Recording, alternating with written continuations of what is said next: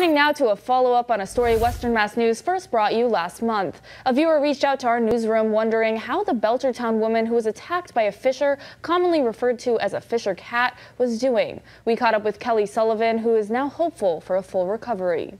Trying to walk as much as possible. It's been like a really up and down, but yeah, it's getting there. Kelly Sullivan speaking with Western Mass News a month after she was attacked by a fisher or fisher cat in Belchertown while getting into her car in broad daylight. I felt something attached, and when I looked down, I didn't really even know what it was. When we first told you Sullivan's story last month, she was still in the hospital and wasn't sure if she would need to have her foot amputated. But since then, she says she's received excellent care at Cooley Dickinson Hospital. Pain-wise, still there, but the infection, I'm not fighting it as much anymore. I mean, I still on a lot of meds, but I'm definitely feeling way better. Sullivan tells us she went through physical therapy and her friends have been pushing her to get up and moving on her foot. But a full recovery could still take several months to even a year. Everything just inside of my foot really just feels, I can't even describe, like nothing's attached, like rubber bands almost separated. Other than the injuries in her foot, the attack leaves internal marks on Sullivan as well. I'm still scared.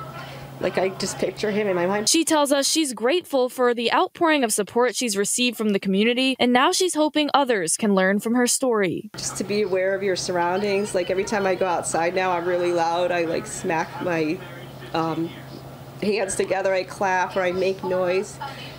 That way, if anything's there, it takes off.